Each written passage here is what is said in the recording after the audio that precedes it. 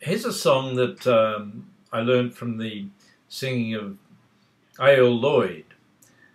I was very fortunate to meet Bert Lloyd. I presented him in concert in Sydney when he came out here later in his life. There's a new book out on Bert's life. It's simply called Bert, The Life and Times of a.l.lloyd, and it explains what an influence he was, along with Ewan MacColl, on what we know as the British folk song revival. And of course, that same revival reached Australia. The song is another song about women dressing up as men and going to sea. This one's called Short Jacket and White Trousers. Short jacket and white trousers, oh, this young girl put on, and like a bonny sailor lad she went rolling through the town.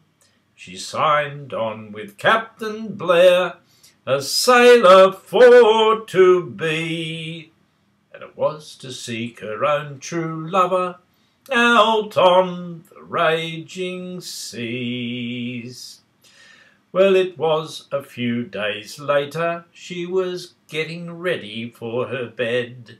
The captain heaved a sigh and he said, "Oh, you look just like a maid, with your cherry cheeks and your ruby lips. You have beguiled me, and it's oft times I've wished with me own true heart that you could my sweetheart be.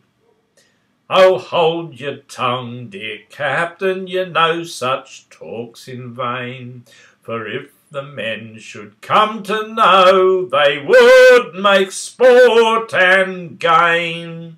But when together ashore we'll go, some pretty girls we'll find. We'll ramble along together, jolly tars, seeing you're that way inclined." Well, it was a few weeks later they reached the London shore. This girl, she took off her petticoats and it made the captain roar.